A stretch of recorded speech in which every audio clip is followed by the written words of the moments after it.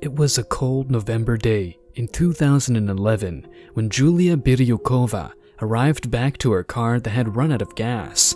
Much to her shock, her 2-year-old son, who she left strapped into his car seat, was gone. Authorities were notified of Sky Metalwala's disappearance, but holes appeared in Julia's story within days.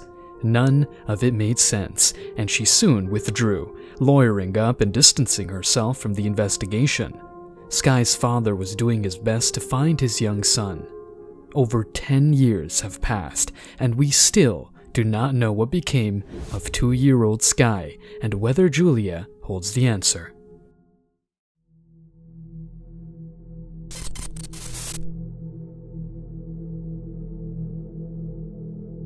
Sky Metalwala was born to immigrant parents on September 6, 2009. His father, Solomon Metalwala, was born in Pakistan, and his mother, Julia Biryukova, was born in Ukraine.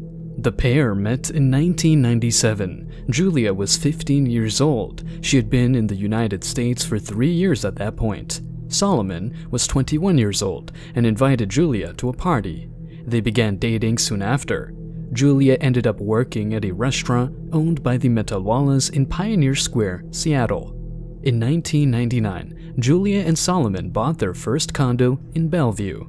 There was tension between Julia and Solomon from early on in their relationship. They were in love, but also found themselves getting into frequent arguments, sometimes even in public. Regardless, they married in 2003 with a brief ceremony. Unfortunately, their marriage was not an easy one. Julia had a strained relationship with her in-laws and money troubles, further adding to their worries. In 2007, the couple welcomed their first child, a daughter they named Miley. In 2008, their financial issues only got worse when the world went into a recession. Despite this, they purchased a home that cost over $800,000. They now had 2 mortgage payments to cover in an unstable market. The couple's second child, Sky, was born in 2009. By this time, their house and condo were facing foreclosure. During this time, Solomon claimed Julia began exhibiting signs of psychological issues. She needed the home to be sparklingly clean at all times, making Solomon eat outside and sleep on the floor. Again, this was according to Solomon. Julia claimed that Solomon became volatile and more controlling. When he was just 2 months old, his parents left Sky alone in the car for almost an hour. This was on a day when it was below freezing outside. This resulted in both Julia and Solomon being arrested for reckless endangerment. They claimed that they had only left him for 20 minutes, not wanting to disturb their sleeping baby. CCTV disproved this. Thankfully for them, the charges were dropped when they agreed to take parenting classes.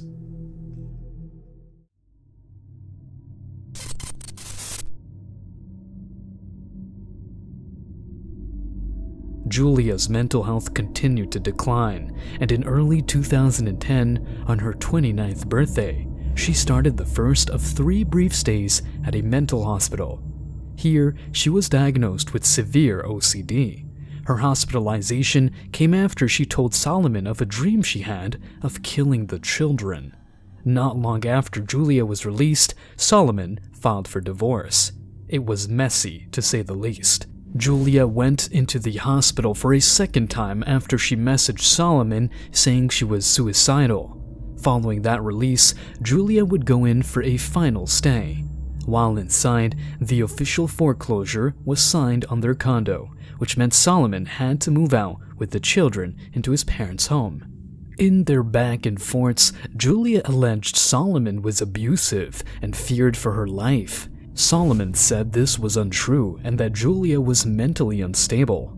Custody was obviously also a major issue between the two. Someone had put a claim to Child Protective Services that Solomon injured his daughter.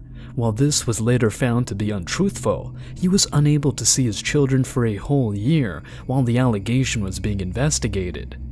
Julia ended up being awarded full custody of the children in September 2010. Solomon had no legal visitation rights, and Julia refused to let him see the children. When she wanted to move to Arizona with the children, offering to drop any alimony or child support due to her, Solomon refused. He continued to fight this in court.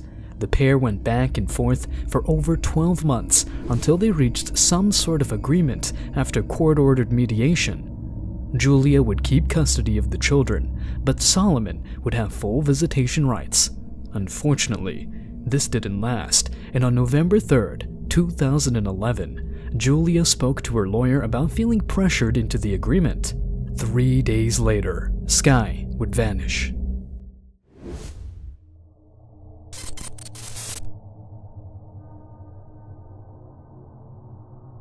The following version of events are according to Julia. On the morning of November 6th, Sky woke up feeling under the weather. When Julia discovered this, she decided to take him to the Overlake Medical Center. She put Sky and his sister into the car, a silver 1998 two-door Acura Integra, and left the apartment.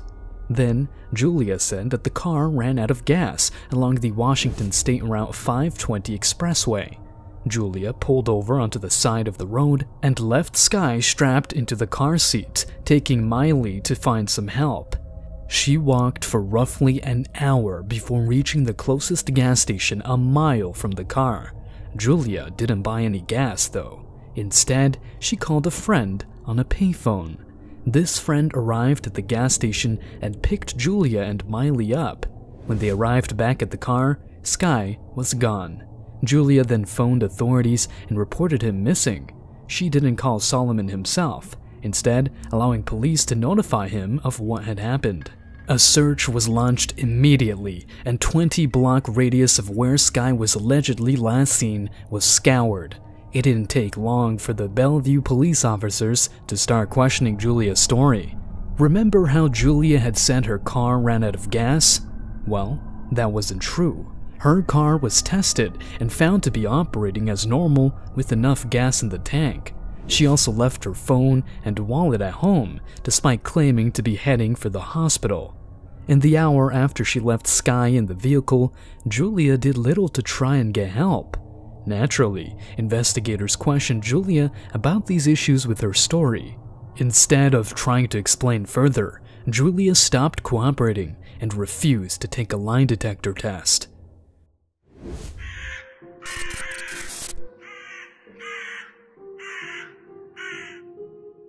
The fact that both Solomon and Julia had formerly been arrested for leaving Sky unattended in a vehicle caught the investigators' attention. Could Julia have actually left Sky strapped into his car seat that day? Multiple vehicles had driven past the silver Acura that day and noted not seeing a child in the car. You'd think this would stand out to anyone passing had a child been inside, but Miley said that Sky was in the car that morning. When questioning neighbors of Julia, none of them had seen Sky for the last 2 weeks. They also remarked that Julia and the children hardly left the apartment. The investigators publicly stated they didn't believe Julia's version of events. She was not arrested for child endangerment due to investigators not wanting to miss the opportunity for prosecution further down the line. To put it simply, to convict Julia of child endangerment, they would have to prove that Sky was in the car that day. Should they then find evidence that points elsewhere, the two would contradict. ABC News reached out to Julia by email, using an email address that her relatives said she used. In the response, Julia said her lawyer had instructed her not to discuss the case. She also called Solomon a sadistic Muslim Pakistani. It is important to note that the email has not been confirmed to be sent by Julia.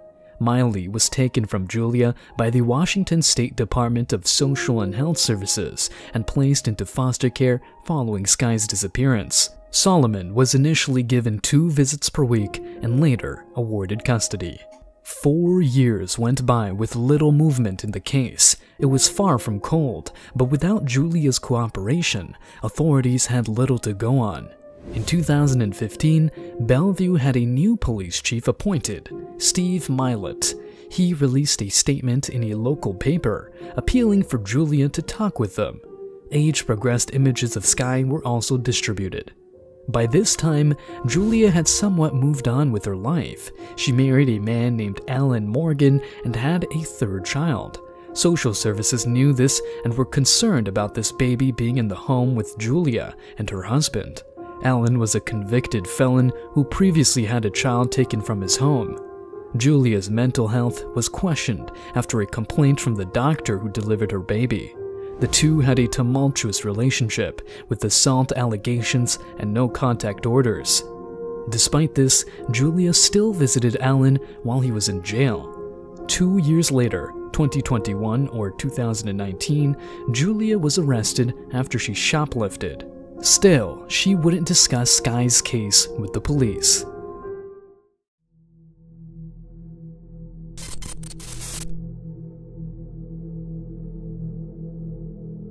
Many theories have popped up over the years. No trace of Sky was ever found in the area surrounding where he supposedly was last seen. It isn't hard to see why many think Julia is not telling the full truth about what happened that day. No one had seen Sky in 2 weeks, and Miley saying her brother was in the car that morning could be explained away by Julia telling her what to say. She was just 4 years old, after all. Solomon has previously speculated that Sky was possibly taken to Ukraine by Julia's estranged father, who visited the US in the spring of 2011. He has said that this is unlikely, though. With Julia Bryokova still not talking, it is doubtful that we will ever know what truly happened to Sky Metalwala. If he is out there, maybe Sky will discover his identity and come forward one day. Miley lives safely with her father, who describes her as smart and adventurous.